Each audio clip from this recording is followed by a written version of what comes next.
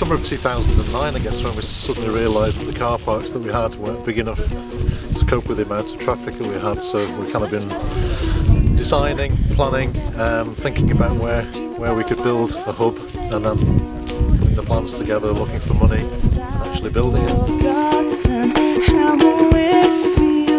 Yeah, I came here, I was here about a year ago, but I didn't know you had this new car park, so that's why I was late, because I was waiting down at the other car park. But yeah, I was here about a year ago. It's alright, isn't it? It's alright. Not a big trail centre man, to be honest, but as far as trail centres go, this is about as good as it gets. It's right good. It's every bit as good as the, like, your 7 stone stuff, obviously. It's a good introduction. You don't want sort of 5 or 6-year-old kids jumping out in the peaks or out like that. It'll go a bit pleasure. But this is, yeah, a good introduction in the mountain biking. So yeah, and like the new oak thing up there is spot on. Right good. So what do you say?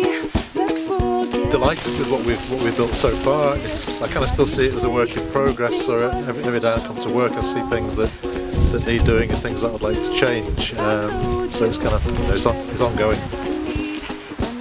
Okay, we're not made of sugar, are we? Right, let's get on with it. No bother. One, two, the Maggie International. Well, we've had the official opening today. We've opened the new skills loop, which has lots of little trail features on, drops and some jumps, some rollers, a log ride, all sorts of stuff to help you hone your technique.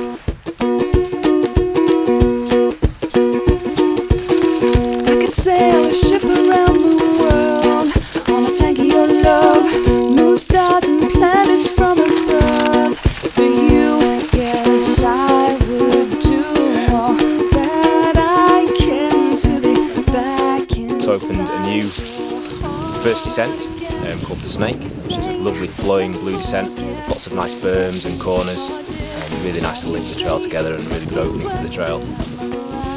Hope put some money into the Hope line. We've had some of the corners reshaped.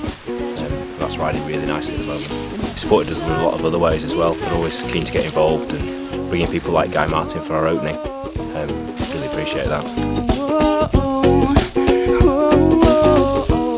The volunteers have given Gisburn something a little bit different. A lot of people know that the trails are being built and maintained by volunteers, and I think that's given it a bit more of a rider orientated input.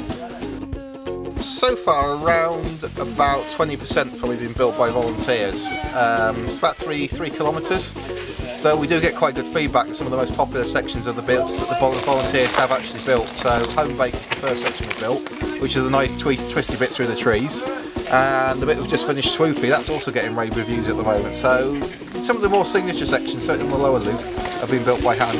Stay with me, for you are me, and I am you, and you drive me crazy with everything you do. So why do you say, let's forget everything we said or did? And why do you say, when the things work this time around?